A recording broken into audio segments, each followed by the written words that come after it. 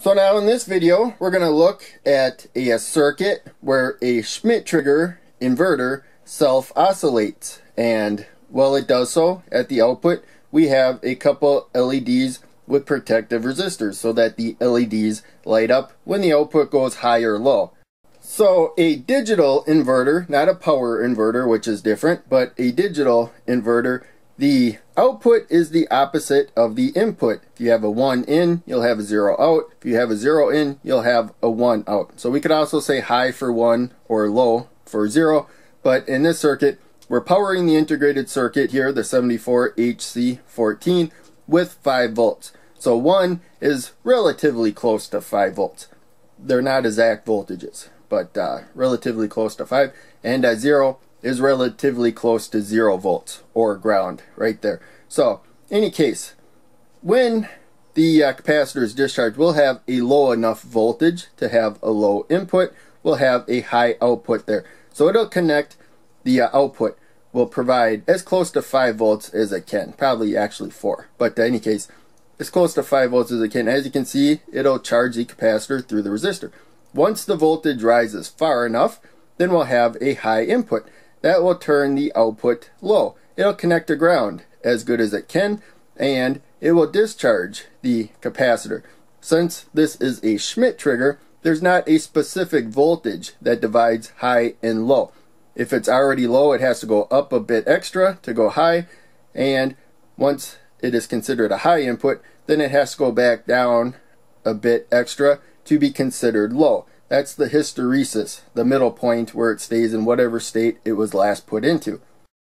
So not only will we have a changing voltage at the output and thus changing voltage at the capacitor, we can use that changing voltage. Since this is a 74HC14, it can sink and source a fair amount of current. So we're going to light a couple LEDs. When the output is low, you can see that the blue LED will light up. There'll be a voltage difference. When the output is high, as close to 5 volts as it can get, you can see that the red LED will light up because there's a voltage difference across it. I'm using a 1000 ohm resistor to protect the blue LED, only 220 ohms to protect the red LED, because blue LEDs are just naturally brighter.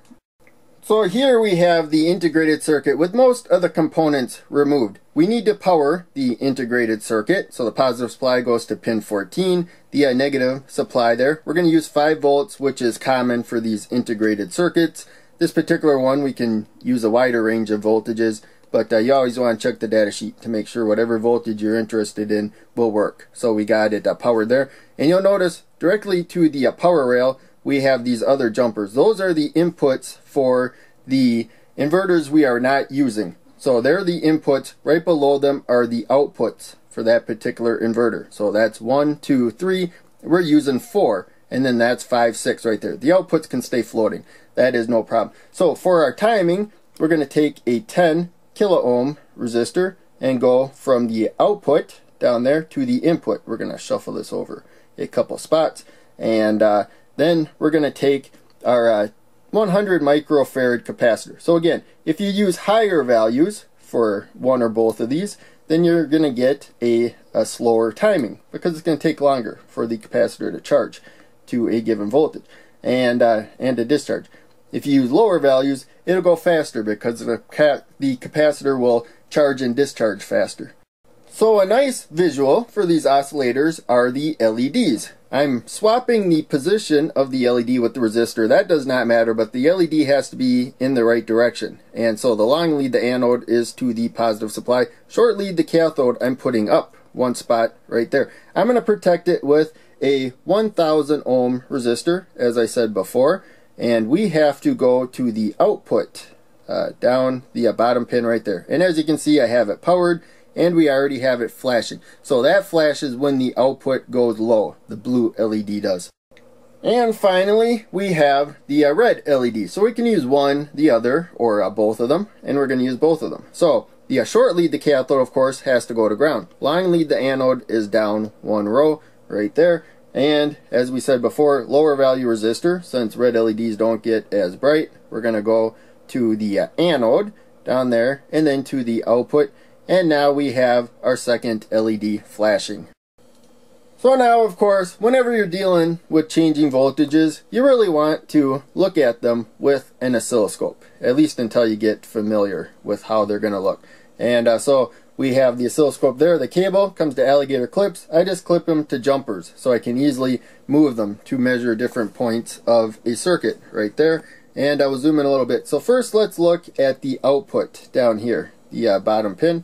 And there you can see we have, when we have good connections all around, somewhere close to a square wave right there, jumping up to almost 5 volts. It's getting closer to 5 volts than I thought it would, and going down to 0. So that's what is changing the LEDs, that changing voltage, and the fact that this particular integrated circuit can provide plenty of current for the LEDs. A lot of these integrated circuits are only for very, very low current. Now we're going to go up one spot to the input up here. That's what is monitoring the voltage of the capacitor. And so now you can see the voltage going up and down. So that's the hysteresis for this particular integrated circuit. Anything above this voltage is a high input.